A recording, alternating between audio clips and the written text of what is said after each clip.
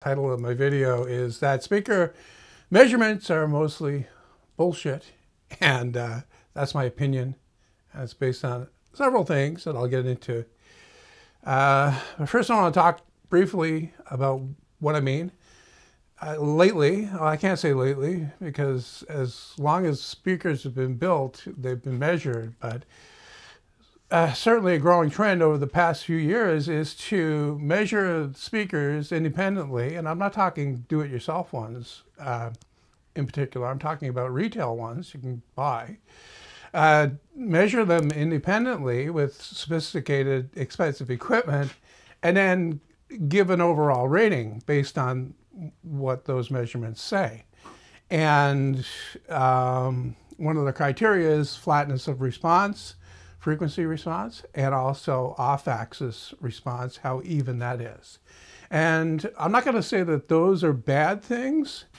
It's just that, like I said in my last video, where I talked about learning electronics, nothing is as simple as it seems. You can't derive simple answers for complex systems. You know, it just can't be done. There are lots of different factors involved that will determine how good something actually is when it's a purely 100% subjective thing. Because when you think about it, the music that you're listening to, like, there's no place where you can go and listen to the music as it was recorded when it was recorded. There's no like thing locked away in a vault that is this, you know, the example of what that sounds like. Every time that music gets played, it's going to sound slightly different because there are so many different factors involved. Now, I know that a good measure for speaker performance would be flat frequency response, as in something to shoot for. And certainly if you're going to build speakers, your own speakers, that would be something to aim for. But at the end of the day, however flat they are, when you take those speakers and put them in your room, then that all goes out the window. What you're looking at is the frequency response of the ELAC bookshelf speakers that I used to, while I was setting up my listening room downstairs. I took a bunch of measurements in a bunch of different locations, and these speakers measure really flat. But when you put them in a room, they're anything but flat. The room ruins that.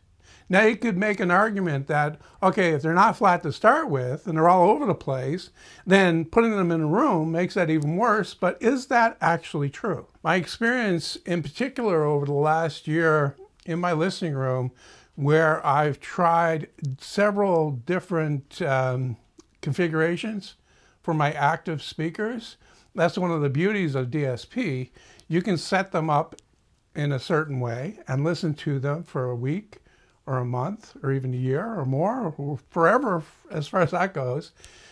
And you can also change it to another configuration where they're going to sound different. And what I noticed when I did this, because I've done it several times, you know, you're listening and you're saying, well, there's something slightly off here, maybe I could tweak it. And so you go and you make a new configuration, and to your ears it sounds like maybe something's changed, maybe something's better. But then you listen to that for a week and it sounds great. But if you happen to switch back to the configuration you started with, it's going to sound different again. It might actually sound better than what you were just listening to. The fact is, you get used to how things sound. When your speakers are playing in your room, you're going to get used to it. And that's probably one of the things that drive audiophiles to experiment with different things. You know, buying different amplifiers and different cables and different turntables and all this stuff, because eventually, whatever they're listening to, they get used to it. And it starts to sound, I can't say dull, but it sounds wanting, maybe is the best word to use. So they think that they can improve it by substituting something else. And they put something else in there, and you can hear a subtle change. And any change at this point seems like an improvement. Now, going back to what I said about this being a complex system, there are actually a few complex systems, primarily three, when you're listening to music, and that are involved. The first is the speaker, how it was designed, what it was designed to sound like, the components used, and how they, how much bass they put out, how much mid-range they put out, how much treble they put out. If the frequency response is perfectly flat, like I said, you put that in your room, which is the next complex system that changes. Also, there is the ultimate complex system of your ears connected to your brain and how you'll interpret that sound. I can speak from my own experience that almost every time I go to my listening room and listen to music, it sounds like the experience is different. Some nights it sounds so good, and I like the last thing I want to do is leave. And other nights it won't come.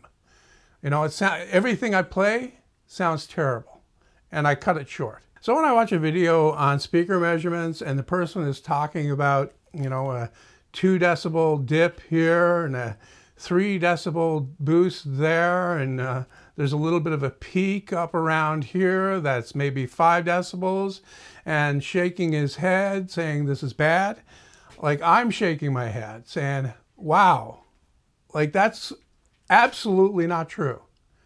You're going to take that speaker and put it in a room, it's going to sound a certain way to a certain person. And that's all there is to it. Now, I'm not discounting the importance of speaker measurements, but I think that it's a realm that really should be limited to speaker builders, in that they aim for flat, even response, if that's what their goal is. Because I've listened to configurations in my listening room that were anything like would measure anything but flat, and they sounded really good. And then I listened to the flat, and that sounded good. Okay? But like I said, you get used to whatever you're listening to. All right, so that's the long and the short of that. What else have I got going on? Well, I've been continuing work on my 10-channel amplifier. I've got all of the amplifier boards assembled, and this particular one here, well, all of them actually are wired up now. I'm just in the process of testing and measuring each one before I install it in the amp. That's very important. You want to make sure, okay, I was very careful putting these things together, but mistakes happen. So test and measure, make sure that nothing is awry. And so far, everything is checked out. I've actually got 5 of the amplifiers put in. Like I've got half of the amplifier assembled already. Well, the amplification half, you could say. And then the other 5 go on the other side the same way. And then with that done, I can move on to building the crossovers. But first, I've got some work to do down in my listening room with what I talked about before, setting up a configuration to hard code these crossovers to that I'm going to be happy with in the long run. Like I said, over the last year, I've been experimenting with different configurations to try to pin down something that I'm most pleased with. And kind of compounding the issue is that I could change the computer down there from one that had digital output to one that doesn't. And I'm currently using a sound card as the output, analog out to the DSP rather than digital out. And so that has made a difference in how it sounds as well. So I've got quite a bit of work down there to figure that out, because I don't want to, like, the crossover boards are capable of 4th order all the way through. But I don't want to do that if it doesn't sound right. Now, my current configuration downstairs is actually for the four-way speakers is a 6 decibel, a first order filter on the lower part of the woofer at around 70 hertz. And then I think it's 12 or it might be 24. Either one on the upper part of the range at 300 hertz. And then the next one is the mid-woofer, and I think that is a 24 and a 12.